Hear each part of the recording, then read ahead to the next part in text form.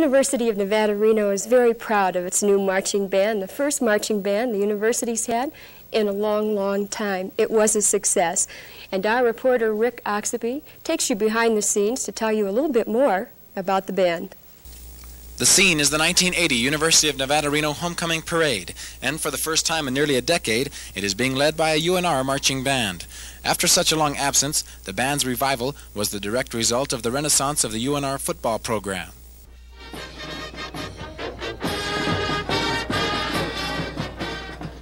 Because of the renewed interest in UNR football, many enthusiastic supporters pushed for and helped fund the band. Besides the homecoming parade, the band has performed at halftime of every home Wolfpack football game, and it led this year's Nevada Day Parade in Carson City. In January of this year, the development and direction of the band was handed to UNR music professor A.G. McGrannahan III, known by his students and others as Mack. He had to order new uniforms and equipment and hire graduate assistants before September 6th. But the toughest obstacle was recruiting members. Going around to high schools, trying to talk up a program that has never existed, that's, it's kind of difficult to do. So mainly in area high schools here, we did a lot of recruiting by mail, by phone, trying to get interested seniors to make their decision to come to UNR and be in our band program. After organizing and recruiting the band, McGrannahan was faced with the task of taking 116 students, 45 of which had never marched before, and preparing them for their first performance, which was only 3 weeks away.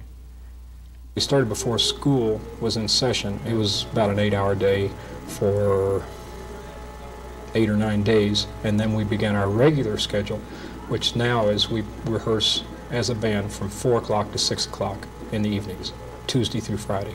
Monday we're off.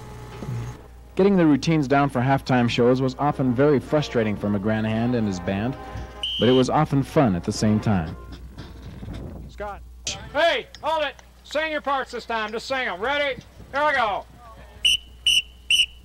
1, 2, 3, 4, 1, 2, 3, 4, 3, 4, 2, 3, 4, 5, 2, 3, 4, 6, 2, 3, 4, 7, 2, drag turn, drag 2, 3, 4, 1, 2, come on! Directing the band on the field is drum major Dan Iselin, a music major who hopes to teach music in the future. He enjoys his role with the band and doesn't really mind if practice time cuts into his studying. Well, it does take a lot of my time, so I have to take a light load in the fall. But I enjoy it, and I don't regret taking it at all. McGrannahan says the public's response to the marching band has been terrific. He thanks the tremendous support of enthusiastic boosters, and especially his graduate assistants, Larry Machado, Shelley Smithwick, and John Wacker, for the appreciation the band has received. Things have gone relatively smoothly for McGrannahan and the band in their first year together. They had no real problems until the middle of the season anyway, when they were caught in an embarrassing predicament at the homecoming game.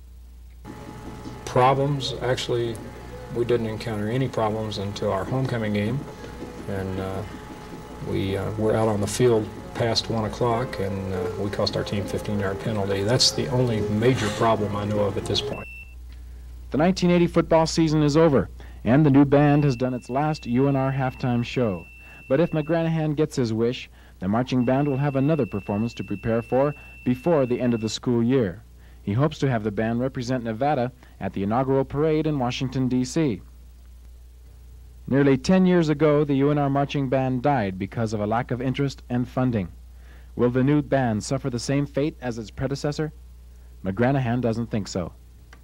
I think it's a tradition. I think it's here to stay. Probably last forever.